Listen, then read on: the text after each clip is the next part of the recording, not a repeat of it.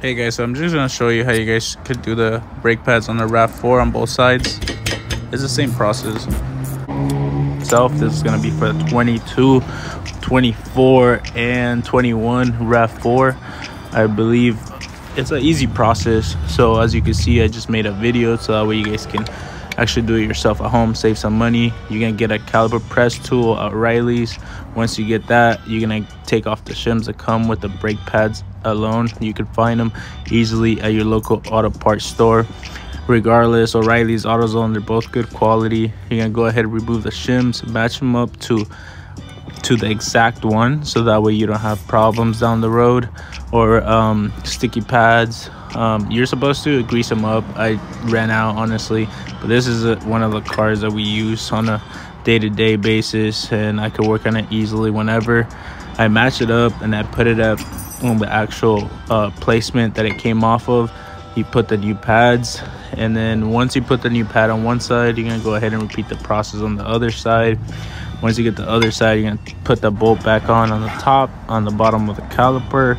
Once you get through with that, you're gonna go ahead, take your caliper, place it the correct way. Make sure you put it exactly how it was. Don't twist the lines, that would be bad for you. Also put the bolts back on. Start with the top, the bottom, torque them to spec. Obviously I'm not going to record every single thing that I do, but this is exactly how you were supposed to do your brake pads.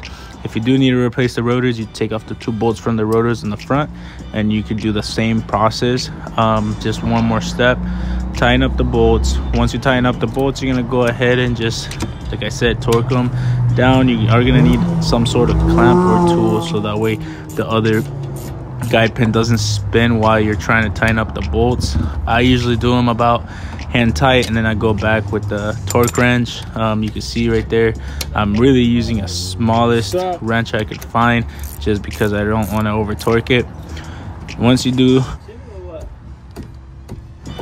you're pretty much wrapping up the brake job. I'm doing the last bit of it, which is going to be the bottom one. Once you do the bottom one, it's just easy from there.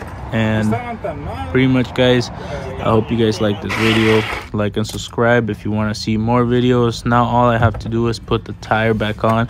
You can stick around, hit that like button, and subscribe if you want to see more content like this. It's just basic maintenance for anybody's car. I know the RAV4 is a really popular car right now, just because every mom is having this car. But aside from that, hope you enjoy. Blah blah blah. Goodbye. Thanks for watching.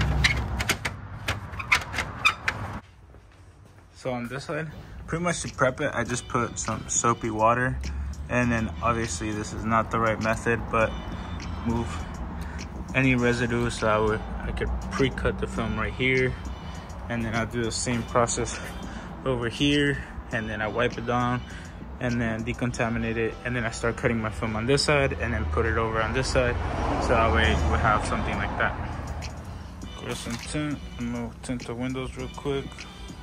So obviously I'm not the best tinter, but as you can see, I tint the window. Look at that. Boom.